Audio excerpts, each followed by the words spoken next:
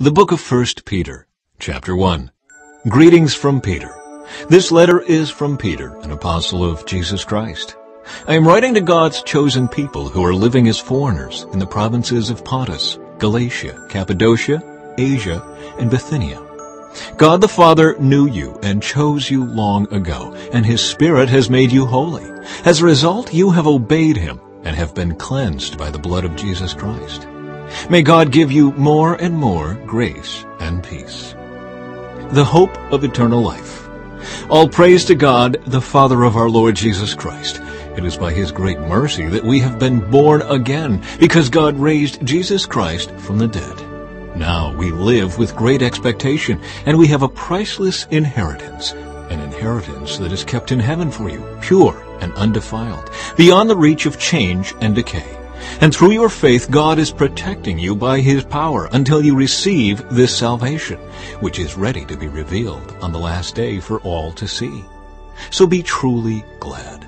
There is wonderful joy ahead, even though you have to endure many trials for a little while. These trials will show that your faith is genuine. It is being tested as fire tests and purifies gold, though your faith is far more precious than mere gold.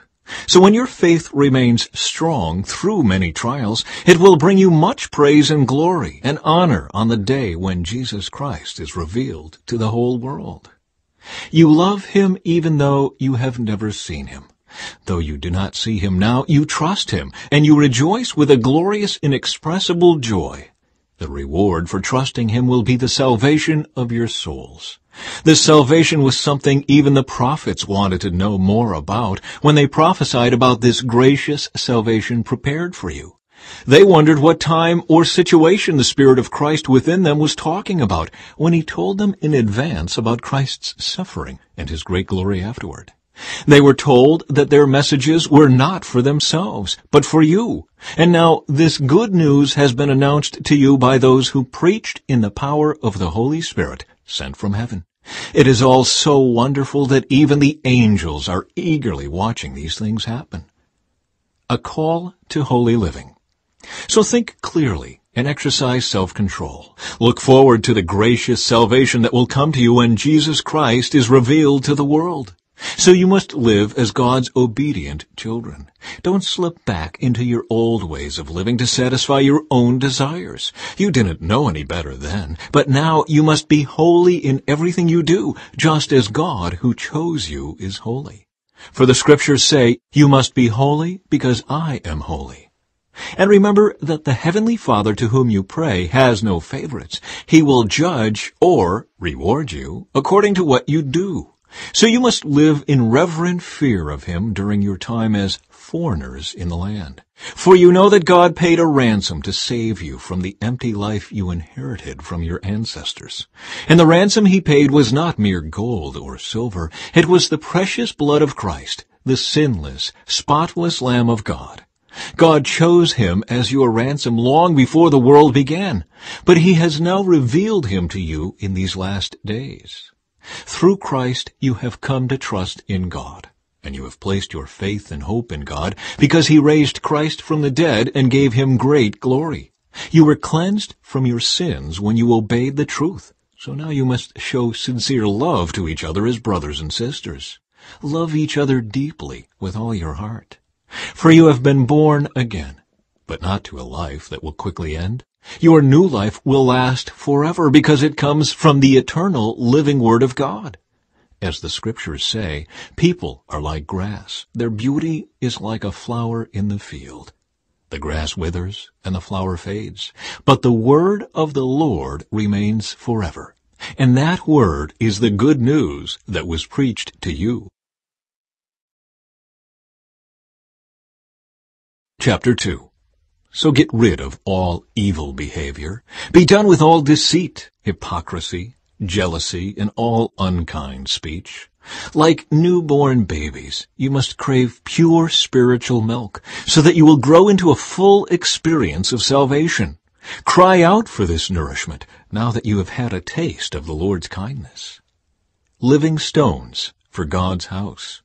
You are coming to Christ, who is the living cornerstone of God's temple. He was rejected by people, but He was chosen by God for great honor. And you are living stones that God is building into His spiritual temple. What's more, you are His holy priests. Through the mediation of Jesus Christ, you offer spiritual sacrifices that please God. As the Scriptures say, I am placing a cornerstone in Jerusalem, chosen for great honor. And anyone who trusts in Him will never be disgraced. Yes, you who trust Him recognize the honor God has given Him. But for those who reject Him, the stone that the builders rejected has now become the cornerstone. And He is the stone that makes people stumble, the rock that makes them fall. They stumbled because they do not obey God's word, and so they meet the fate that was planned for them. But you are not like that, for you are a chosen people. You are royal priests, a holy nation, God's very own possession. As a result, you can show others the goodness of God, for He called you out of the darkness into His wonderful light. Once you had no identity as a people. Now you are God's people. Once you received no mercy. Now you have received God's mercy. Dear friends, I warn you as temporary residents and foreigners to keep away from worldly desires that wage war against your very souls. Be careful to live properly among your unbelieving neighbors. Then, even if they accuse you of doing wrong, they will see your honorable behavior, and they will give honor to God when He judges the world. Respecting people in authority. For the Lord's sake, respect all human authority, whether the king as head of state or the officials he has appointed. For the king has sent them to punish those who do wrong and to honor those who do right. It is God's will that your honorable lives should silence those ignorant people who make foolish accusations against you. For you are free, yet you are God's slaves. So don't use your freedom as an excuse to do evil. Respect everyone and love your Christian brothers and sisters. Fear God and respect the king. Slaves. You who are slaves must accept the authority of your masters with all respect. Do what they tell you, not only if they are kind and reasonable, but even if they are cruel. For God is pleased with you when you do what you know is right and patiently endure unfair treatment. Of course, you get no credit for being patient if you are beaten for doing wrong, but if you suffer for doing good and endure it patiently, God is pleased with you. For God called you to do good, even if it means suffering, just as Christ suffered for you. He is your example, and you must follow in His steps. He never sinned, nor ever deceived anyone. He did not retaliate when he was insulted, nor threaten revenge when he suffered. He left his case in the hands of God, who always judges fairly. He personally carried our sins in His body on the cross, so that we can be dead to sin and live for what is right. By His wounds you are healed. Once you were like sheep who wandered away, but now you have turned to your shepherd, the guardian of your souls. Chapter 3. Wives. In the same way, you wives must accept the authority of your husbands. Then, even if some refuse to obey the good news, your godly lives will speak to them without any words. They will be won over by observing your pure and reverent lives. Don't be concerned about the outward beauty of fancy hairstyles, expensive jewelry, or beautiful clothes. You should clothe yourselves instead with the beauty that comes from within, the unfading beauty of a gentle and quiet spirit, which is so precious to God. This is how the holy women of old made themselves beautiful. They trusted God and accepted the authority of their husbands. For instance, Sarah obeyed her husband Abraham and called him her master.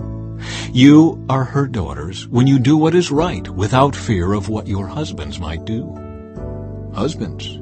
In the same way, you husbands must give honor to your wives. Treat your wife with understanding as you live together. She may be weaker than you are, but she is your equal partner in God's gift of new life. Treat her as you should, so your prayers will not be hindered. All Christians. Finally, all of you should be of one mind. Sympathize with each other. Love each other as brothers and sisters. Be tender-hearted and keep a humble attitude. Don't repay evil for evil. Don't retaliate with insults when people insult you. Instead, pay them back with a blessing. That is what God has called you to do, and He will bless you for it. For the Scriptures say, if you want to enjoy life and see many happy days, keep your tongue from speaking evil and your lips from telling lies. Turn away from evil and do good.